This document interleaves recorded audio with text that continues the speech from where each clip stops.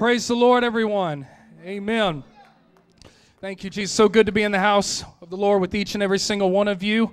I give honor to our bishop and his family. Unfortunately, he's not here. Be praying for Sister B tonight as she's not feeling well.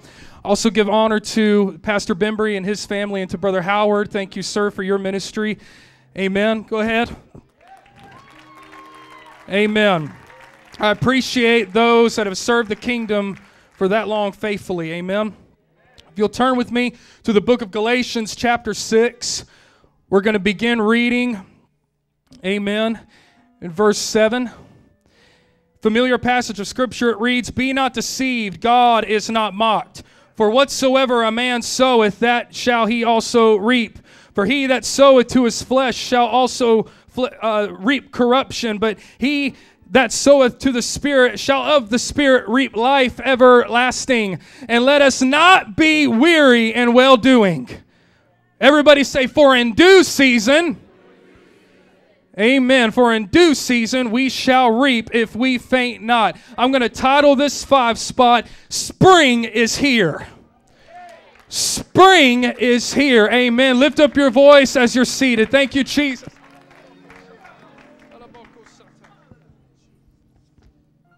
Amen, amen. I work at Natural Lawn of America, and we just came out of our winter training sessions.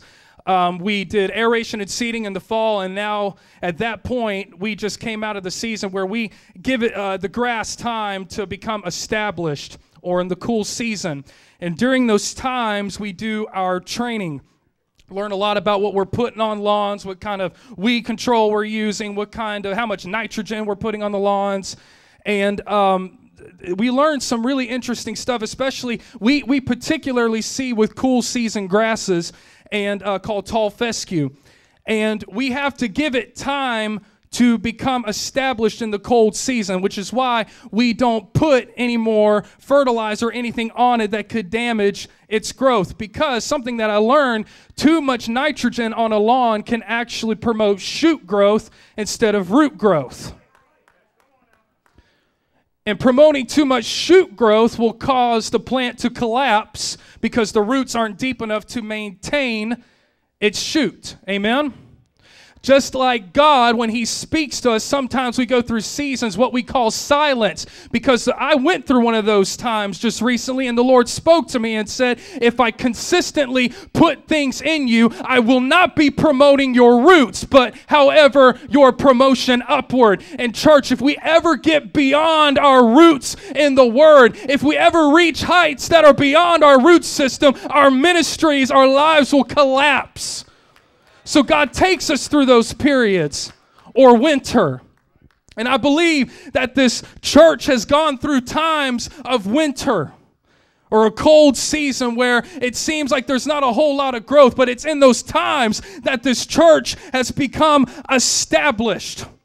I'm so thankful for what Brother Howard preached this morning. We were in the FLC this morning, and I tuned in when I got home. I listened to the beginning of it, and honestly, I'll listen to the rest later, but the beginning's all I needed to hear. If you remember, he said in the beginning, things are about to start blossoming. The Lord spoke this word to me, and it's simply this: spring is here, winter is over. It's time for the church to blossom. It's time for the church to thrive and to grow. We've been through periods of time right now where our roots have become established, and now it is time to grow, not just in numbers, but in anointing and power and apostolic authority. If you believe that, why don't we worship the Lord?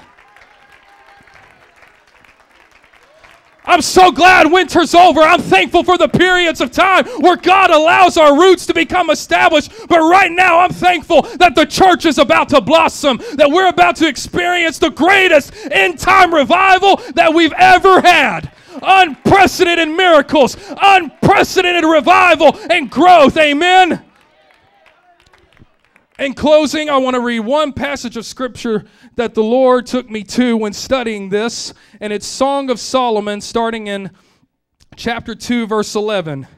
And it reads simply, "For lo, the winter is past, The rain is over and gone. The flowers appear on the earth, and the time of singing of birds is come, and the voice of the turtle is heard in our land. The fig tree putteth forth her green figs, and vines with tender grape give good smell. Arise, my love, my fair one. I believe that is the Lord speaking to the church right now to arise. Now is the time. You have been given great anointing and power, and church, rejoice, because winter is past. It's time for spring. It's time to go out and win souls. God has gone before you. This church has been promised growth. It's been promised revival.